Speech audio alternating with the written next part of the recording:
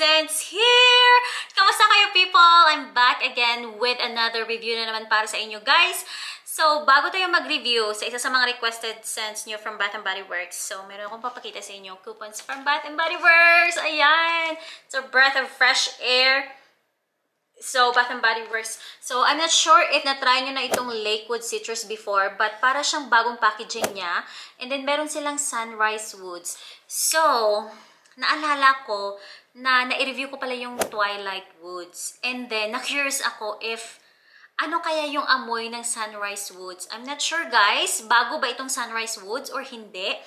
Kasi parang bago ko lang siya narinig, Sunrise Woods. Compare sa Lakeside Citrus, narinig ko na siya before. But yung Sunrise Woods, di ba parang siyang opposite siya ng Twilight Woods. So, na-curious ako. Bibili ako nito guys. Yan, pretty soon. Abangan nyo, i-compare natin yung Sunrise Woods at saka Twilight Woods. So, ayan yung kasama niya. Ito yung pa-coupons nila. Free gift at saka 20% off.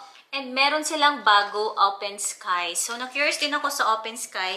Ang sabi sa description dito, take a deep breath of fresh air with this blend of wild blackberry, soft violet, and a cloud of comforting vanilla. So, excited ako.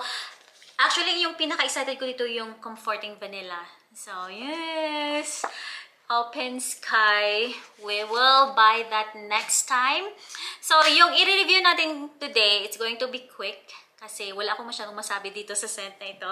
So, ito yung Night Blooming Jasmine. So, I'm not sure guys if na-try nyo na ito.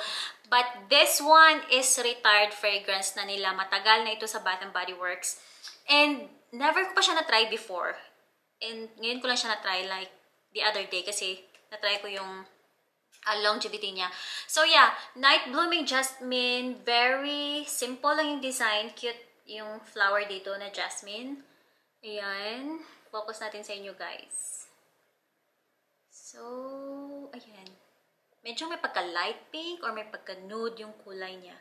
So, sa likuran makikita nyo yung fragrance notes. And then yung description. And then ingredients dyan.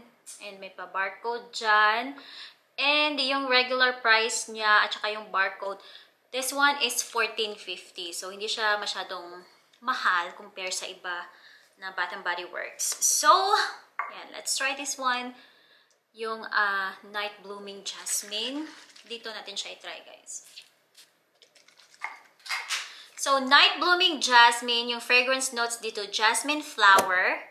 And I'm not sure if na-try nyo ng jasmine flower. Ako hindi pa. White musk and apple blossom. Ang sabi dito, dreamy and subtly sweet with a magnetic floral allure. Beautifully intoxicating at any hour.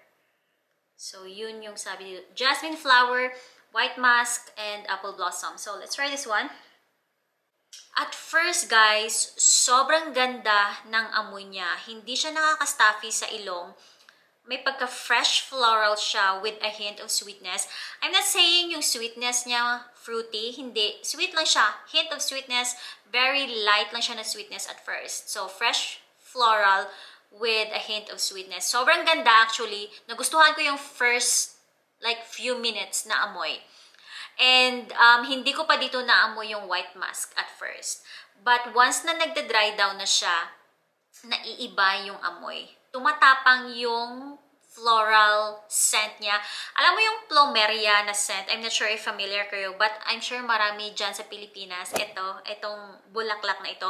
Ganyan siya. At first, may pagka-fresh plumeria yung amoy niya.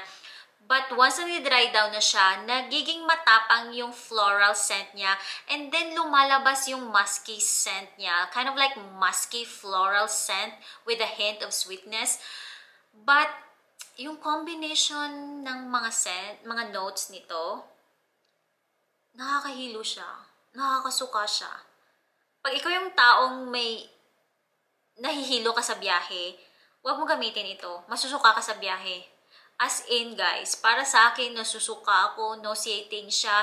Parang ilang oras na hindi ako mapakali sa amoy nito. Sobrang, ewan ko, nakakahilo talaga siya.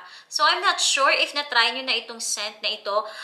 Sa akin, after 2 hours na sobrang hilong-hilo na ako sa amoy nito, kailangan ko siyang i-wash. Nilinis ko siya, nilagyan ko ng alcohol para hindi ko lang siya maamoy kasi parang masusuka na talaga ako sa amoy nito.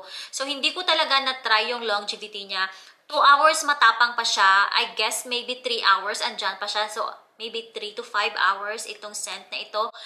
But, hindi ko na siya kinaya yung amoy niya na sobrang tapang niya na. So, for me guys, it's a no-no and sa mga may sensitive na ilong dyan, sa mga yung madaling mahilo, I wouldn't recommend this, yung Night Blooming Jasmine. May pagka-dark mystery scent siya, but kind of like dark mystery sexy scent also, but hindi ko siya kinaya yung amoy niya. Sobrang tapang ng musky floral scent niya para sa akin. So, yeah. Guys, if na-try nyo na itong Night Blooming Jasmine, let me know in the comments kung ano yung experience nyo dito sa scent na ito. But for me, it's a no-no. I wouldn't recommend this for you. Itong Night Blooming Jasmine. That's it for today, guys. I hope you find this video helpful. Please, please, please, let me know in the comments kung ano yung naging experience ninyo sa Night Blooming Jasmine, if nagustuhan nyo siya or hindi. Okay, it will be helpful sa ibang mga viewers natin. So, that's it, and see you next time.